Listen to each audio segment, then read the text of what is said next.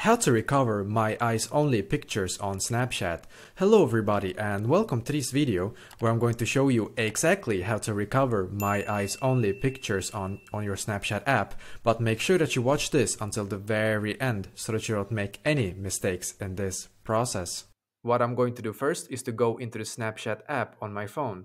Then when I'm on my Snapchat app, then I will need to click right here where you can see your photos. When you're in here, then you will need to click where it says My Eyes Only.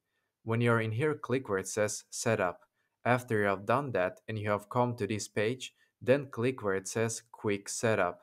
You will now have to create a password for your My Eyes Only pictures.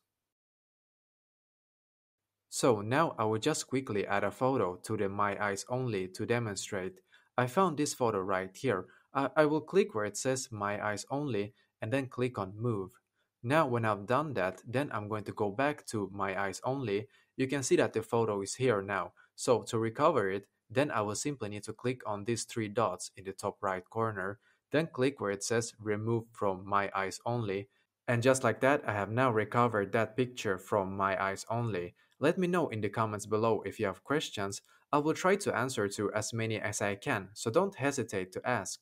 And also, don't forget to leave a like on this video and subscribe to my channel because I'm doing a lot of helpful videos constantly that might be useful to you.